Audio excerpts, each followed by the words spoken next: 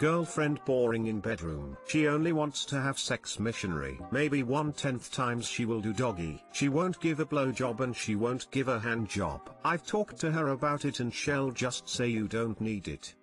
When we do have sex I have to kiss and seduce her for 20 minutes every time before she's ready. I don't actually always mind this, but I mind that it is never reciprocated. In a year of dating and probably having sex 200 times she has seduced me twice. It's very boring. I understand if I wanted to pull her hair or something, some people just do not like that. But a hand job once a week. Do people break up with people for this reason? We've been together a year and at first I thought she was just uncomfortable, which is how she made it sound, but over the last few months she has said she just doesn't feel like doing a BJ or HJ because it doesn't do anything for her.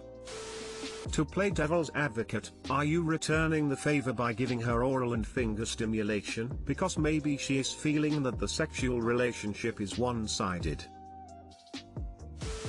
Sexual incompatibility is a valid reason to break up. You shouldn't have to go without something you desire, and she shouldn't be with someone who might make her feel pressured and uncomfortable. You're not sexually compatible. That's really the long and short of it. Yes, people break up because of this, and there's nothing wrong with that. Not having compatible desires and needs in the bedroom is a pretty common cause to break up. If you aren't happy now, you will likely remain unhappy for the rest of your relationship unless something changes. If she isn't willing to meet you in the middle, you obviously can't force her, so your only other options are to accept it forever or leave. Do you go down on her and give her hand jobs? What is my husband up to? Me, 21F, and my husband, 23M, have been together for about 2 years now. I love him to death, but he's been acting off and strange lately. He's been going out at night every day since a little before Christmas, and that it was fine, albeit very annoying, until it was made clear that he was lying. Claimed that he was going out with some friends every night, but when we saw that around the holidays they said something along the lines of we should go out for drinks sometimes since the bars are opening back up. As far as I know he has no other friends than these, and he has never been a social butterfly. Speaking of the holidays, I caught him a while ago making something late at night and it's been seriously confusing me. I found him pouring bleach in a bottle with other liquid clearly already in it. I asked him about it and he said it was supposed to be a small Christmas gift for someone, and I just assumed he was just gonna be messing with dyes or making a lamp or something until it wasn't gifted to anybody. I asked who he gave it to and he said that it wound up not coming out good, which I would accept as an answer if there was any remnants left in any of our trash cans. I am so confused by this situation and just wanna find an answer, even if it's one I don't like. Is there someone else?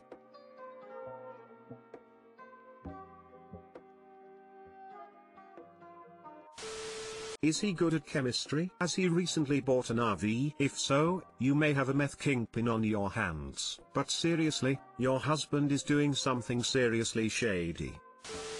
Update 1, I was able to set up a tracker quickly through the Find My iPhone app. It ended up at a house that we inherited from his parents a few months ago. I think that's all I'll do for tonight, as this thread is beginning to stress me out a bit, and I just need time to think. I'm only gonna be able to post updates or reply at work during my lunch breaks, or when he's gone. I'll continue to keep you guys posted. If this is real, it might be a good idea to let a family or friend know what's happening and maybe even stay with someone for a little while, until you figure things out. I don't know if your instincts are telling you anything, but if they are, you should listen. Mixing bleach and rubbing alcohol can create chloroform. So I hear. Oh. I'm at a loss for words at this possibility. My heart's gonna be racing all day now, but I guess I could check later.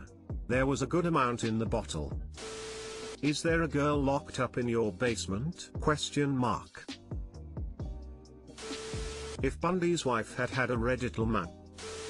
Caught my brother, 8M, playing with his butt and feces. Since about 6 months ago, he has been having accidents in his pants. 2 weeks ago he pooped his pants and had it smeared all over his chest. which everyone in the family was very confused about. This evening I, 18F, came into the living room to see him watching gaming videos with his pants pulled down and his hands in his butt. The room smelled horribly like feces. I asked him what he was doing and he got very defensive and said he was just trying to have fun. I don't want to give him any type of shame as a child, so I immediately turned on my nice voice and encouraged him to wash his hands and his remote and reminded him to never put his hands in his mouth after doing that. I think maybe this is why he has his accidents and that it's been happening for a while. I'm afraid to tell my parents because he already responded to me very ashamed and avoidant, and my parents are not the type to be sensitive about anything that is foreign/uncomfortable to them. I'm not sure if this is merely a pleasure thing or if something else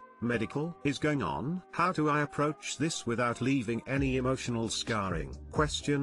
He has no mental disabilities or anything. Edit, told my mom, she's adamant that he's only scratching his butt BC he doesn't wipe properly. Not sure what more I can do if she won't listen to my concerns.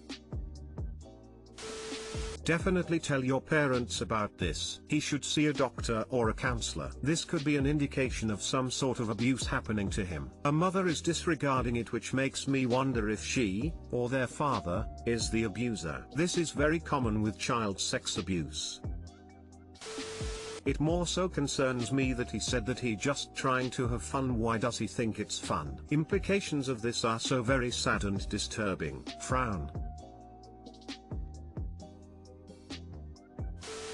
This requires clinical intervention. Have your parents tell the pediatrician and he will likely be seen for a physical exam and then referred to a child psychologist. This is not a minor issue you can handle at home, and you want it handled professionally before he starts doing this at school, or it becomes an even bigger issue at home. This will not stop on its own. Get him help. This is way above Reddit's pay grade, but it is a common thing child psychologists/social workers deal with.